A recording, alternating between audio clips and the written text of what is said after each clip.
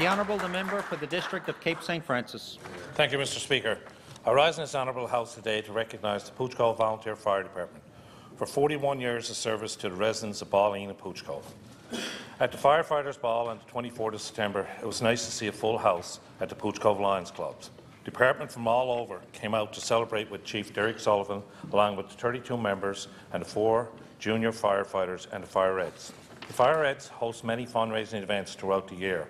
Fire Prevention Officer Sean Wall was presented with his 20-year pin for his dedication to the department. Chief Derek Sullivan was also recognised for 25 years of service. He received a gift from the town as well as the Fire Reds. The Pouch Cove Volunteer Fire Department is very well trained and the members take great pride in their work. The department also has a junior firefighting program which encourages young people to get involved in the department.